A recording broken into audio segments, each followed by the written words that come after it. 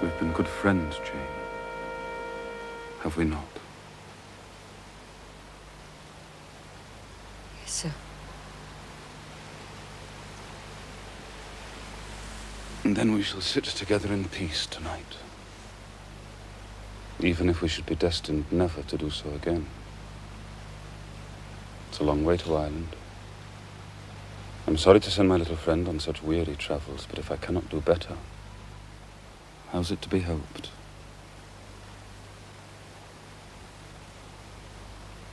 Are you anything akin to me, Jane, do you think?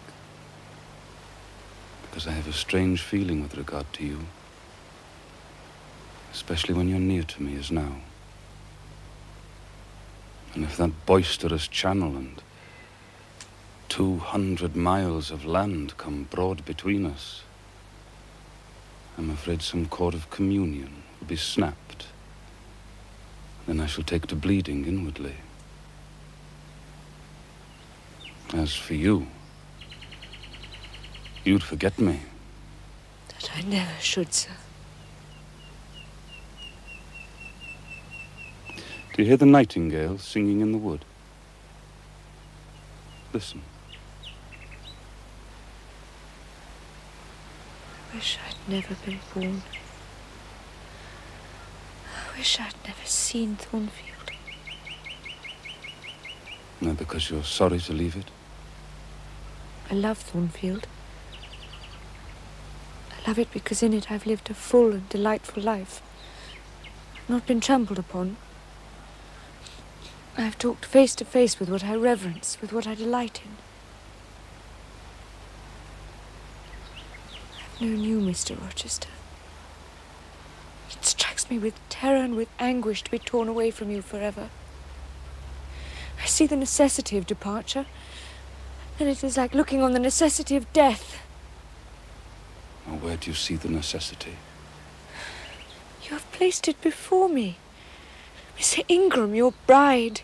My bride? What bride? I have no bride. You will have.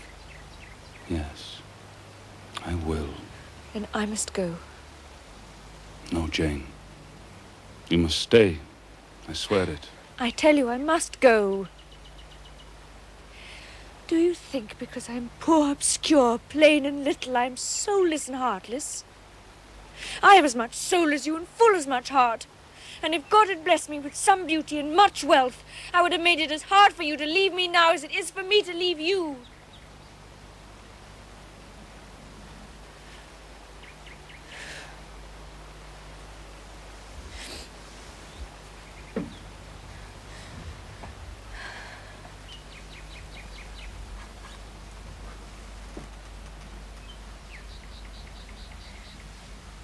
It is my spirit which addresses your spirit.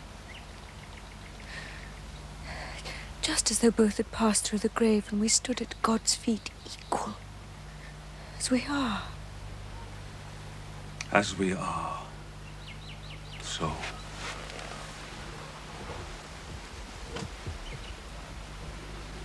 So, Jane. You are a married man, or as good as married. Married to one inferior to you, whom I do not believe you truly love. I would scorn such a marriage, therefore I am better than you. Let me go. Jane, don't struggle so like a wild, frantic bird. I am no bird. I am a free human being with an independent will, and I shall leave you. It is your will that shall decide your destiny. I offer you my heart, my hand, and a share of all my possessions.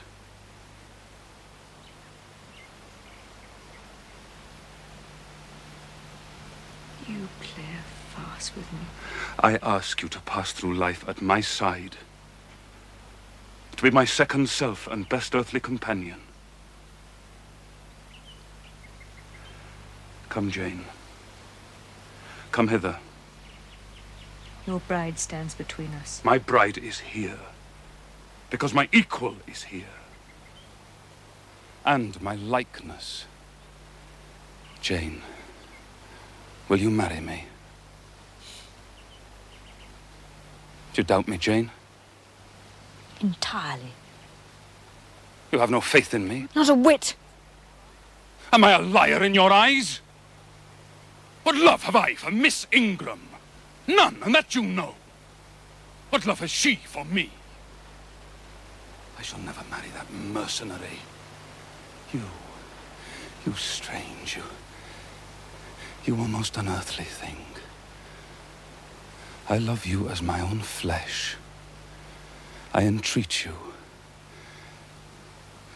Accept me as your husband.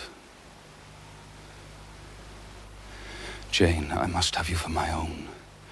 Entirely my own. Will you be mine? Accept me.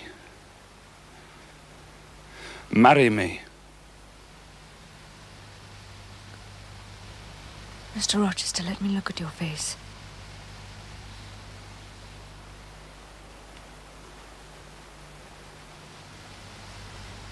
Are you in earnest? You truly love me? Do you sincerely wish me to be your wife? I do. And if an oath is necessary to satisfy, I swear it. Then, sir, I will marry you. Make my happiness. I will make yours.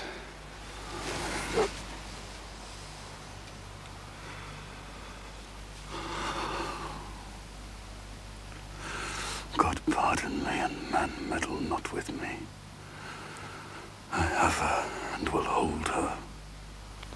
Edward, there is no one to meddle. I have no kindred to interfere. No. That's the best of it. Are you happy, Jane? Yes. It will atone. It will atone. My love and constancy will expiate. God will judge me kindly. For man's opinion, I defy it.